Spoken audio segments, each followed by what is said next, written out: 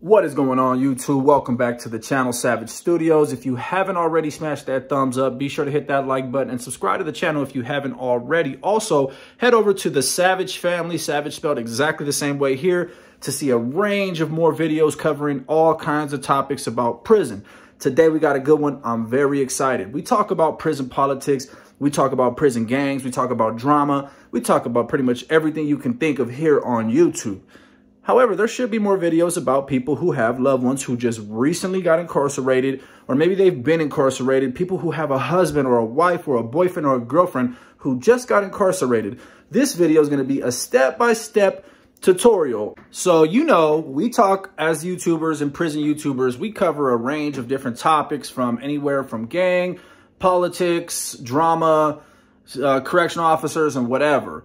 But rarely are you seeing videos where people are providing a platform to actually help and direct you guys to certain websites and certain links and give you kind of the step-by-step, because a lot of you people just really don't know, and that's not your fault. You don't ever intend on someone you love to get arrested. You don't ever intend on somebody that you care for, a son, a daughter, a husband, or a wife, to become incarcerated. So you don't really know how to go about, you know, what do you need? What can I do for you? And sometimes, unfortunately, the inmate can't speak for himself. Sometimes he can't get access to a phone. Sometimes he won't see a phone for weeks. You got to know what you can do, who you can call, what you can order for that inmate to be that much more comfortable in whatever his messed up situation is, and at least know that somebody loves him. So follow me on this step-by-step tutorial. I will be including links to, let's say, package companies if he's in prison. I will be giving you a play-by-play of what you could be doing, ordering books, blah, blah, blah, blah, blah. Step number one, first thing first, call Global Tellink or whatever that might be from your county, your country, your state, whatever the inmate phone option that they have for inmates and calling in from jail. Call that and put money if you want to. Once again, let me clarify. If you don't believe in helping out an inmate who got himself in jail, I'm not mad at you. Like, I get it. This is a video only intended for those who wish to help take care, look after their loved one. That's it. So first you want to do is call that number. I will be providing the link to, I want to say, the California one. So anyone who has someone incarcerated in California, call this number, set it up. It will be in my description as well. That way, first thing first, when he does or she does get her hands on a phone, you will be able to, without hesitation, receive that phone call. Step number two, listen, take your butt down to the post office and make sure you load up on bulk amounts of envelopes, lined paper, pencils, pens, and stamps, because your loved one, especially if it's a husband or a wife, is going to want to get a letter from you every single day, and you're going to want the same thing. Number three, immediately contact the county jail, the prison, or wherever this person is at that you care for, and figure out what the visiting process is. Does he need to apply to get you put on? Do you need to apply to get you put on? Whatever it is, immediately figure that out, because there's nothing like that contact, that physical touch, that hug, that embrace. It can keep a relationship together for so many years. That's number three.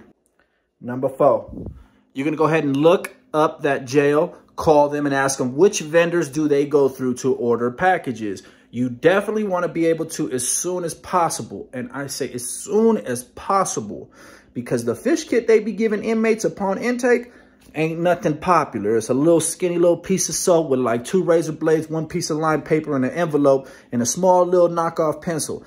Come on now, that ain't jiggy. Immediately figure out which vendor. So you call the jail, hey, who can I call to go ahead and get a package delivered to your jail? Because every jail is different and they all have different vendors. And go ahead and order a package as soon as you can.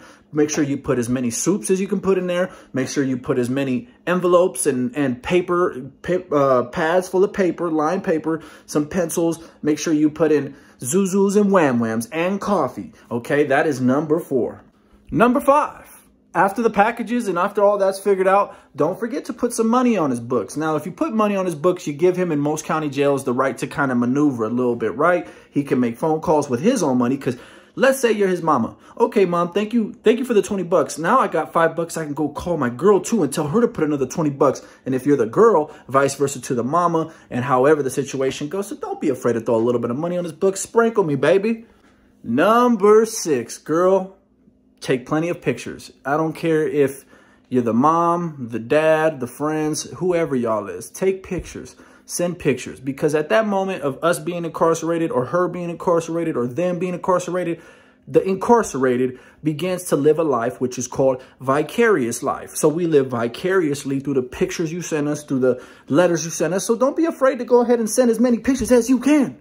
Last but not least, if he's in the county jail or she's in the county jail and you care about this person, show up at the court dates. Not all of them. You don't got to go to every single one of them. I mean, that would be cool. But there's no better feeling of when you have this high level of anxiety. Maybe shit ain't going good in your case, but you get in there and you sit in the box in the courtroom and you look over and you see somebody who actually cares about you. These are a few major tips on how to comfort the person who just got incarcerated. And now if the person is already in prison and you're just wanting to figure out how to make things work for a person who's in prison, I will be including all package catalog links that I remember and that I can get my hands on in the description of this video. Click on it, send us some packages. Make sure you send them shoes, shorts, CDs, CD player, and whatever else they got in there. I paroled in 2018. Who knows what they got now? But, you know, obviously that's a big major thing. Put money on his books. He will be sure to call you. It's all the same. In case you didn't know, these are a few things you can do.